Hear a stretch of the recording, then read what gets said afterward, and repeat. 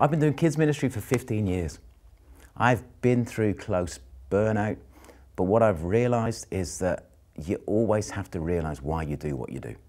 If you forget why you're doing it, you lose hope, you lose passion. And the reason I do it is because this particular age is hugely significant for the rest of a person's life. They're no more significant than anybody else. You know, they're no more special than the 60, 70, 80-year-olds. But I know that what happens now will impact them for the next 60, 70, 80 years. And so when I meet with people who are tired and weary, I just encourage them with some stories. I say, this isn't hard. It's not like I need to teach a 6-week sermon series to have a child turn. Do you know, kids go from 0 to 60 on kingdom stuff really, really quickly.